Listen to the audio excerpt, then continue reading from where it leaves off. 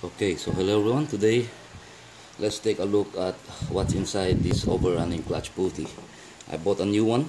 This video is in connection to the video I made with regard to the alternator. I'll post a link somewhere here. And at the end of this video, this is the box that this thing came with. I know it's not similar, but so long as everything lines up, then it's okay. How I wish I could show you opening this one up, but right now I cannot afford it because of this pandemic. No money is coming in. Okay, so basically this is working counterclockwise. It's supposed to slip and it's dragging, and clockwise it should lock itself. In this case, this is no longer, it's freewheeling either clockwise or counterclockwise, but I've welded this shut just so I can use this for the time being until this new one arrived. So I'm going to install this on the vehicle, and then we're going to take a look at this one. Okay.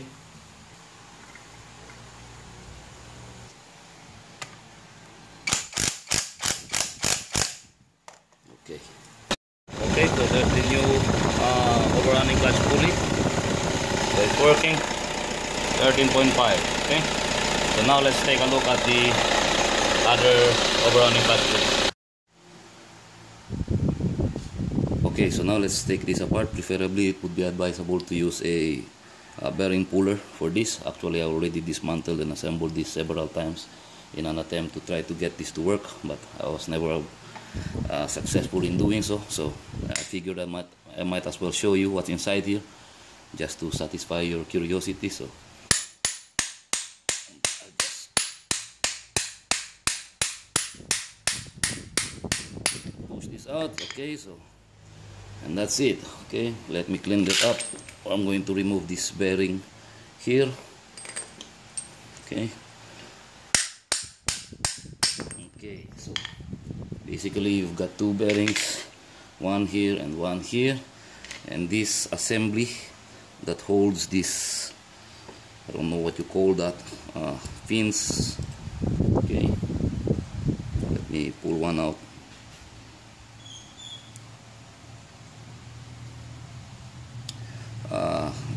Okay, so this assembly, this plastic assembly that holds these springs and this, let's just call them fins, is incorporated inside this bearing. Okay, let me take this out, the seal. Okay, so I don't know if you can see that, but basically this is plastic that holds in the ball bearings of this bearing, and it's a one piece plastic, I think so. Okay, I suppose this one, you see the sleeve or the bracket that holds in the bearings is made of steel.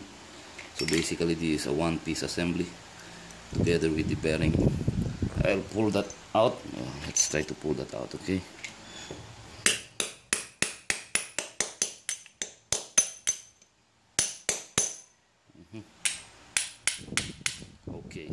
Okay.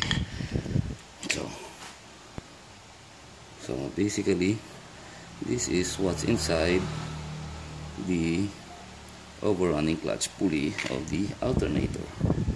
Okay, so I was never really successful in trying to get this to work again. I tried several ways possible. Basically the orientation of this was like so. I tried like so. Okay, hold on. It was like so, and then I tried reversing this. I tried putting in the bearings backwards. At one point I thought I was able to get it to work, to lock when you turn it clockwise and to freewheel when you turn it counterclockwise. But when I install it on the alternator and install it back on the engine, it would still slip. Okay, so I'll try to clean that up and show you a much more better look. Okay, so if you look closely, there are springs here, like so. This plastic assembly is incorporated in this bearing. See? And this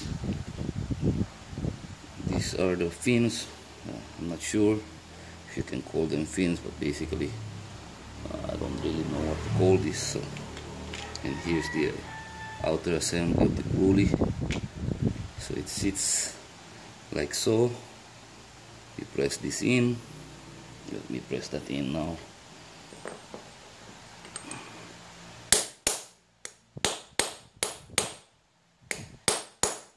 Okay. Okay, so and basically the fins are supposed to go that way. Okay. And then you just put the pulley housing over. So actually I'm not really sure as to how this thing works. Maybe when the pulley is turning like so, here the pulley is turning like so, it presses down on here and would lock this thing would lock itself on this thing. Just maybe, okay, I'm not sure. But basically this video is just to satisfy your curiosity as to what's inside an overrunning clutch pulley. How I wish I can answer the question as to how this thing works. Or my best guess is when the pulley is going to be driven clockwise, it's going to press down on here, and this thing is going to lock itself, hold on this inner shaft, so the entire assembly turns, and when the revolution is from the engine is decreased, this will allow to be free wheel. That's my best guess. But I tried any which way possible, tried inverting those fins, this bearing as well, putting it on here, reversing it. At one point I believe I thought I was able to make it to work, but I was never able to do so. So I do believe that's all that I can show you.